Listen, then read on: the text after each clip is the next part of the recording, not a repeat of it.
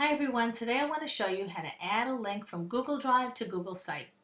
I'm in Google Drive right now and I'd like to right click on PDF I want to add, and go to Get Link.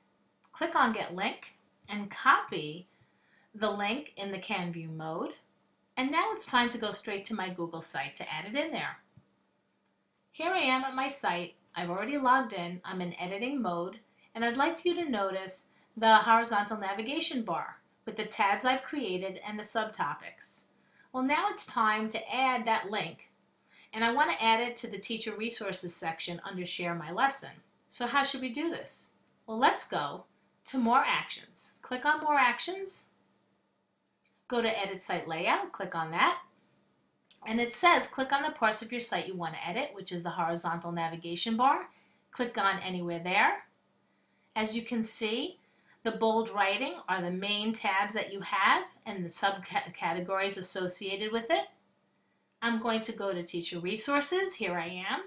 And I want to add that link under Share My Lesson. So I'm going to go to Add URL. I need to entitle this. So I'm going to entitle it Text Leveling Correlation Guide. And this is for teachers to level their books. I'm going to paste this link. Check off the Open this link in a new window box. Click OK. Notice it's right there under Teacher Resources. Keep the configuration navigation the same, so click on OK. And close out. Now I want to find it. See the work I've done. Under Teacher Resources, you'll see Text Leveling Correlation Guide. Click on there.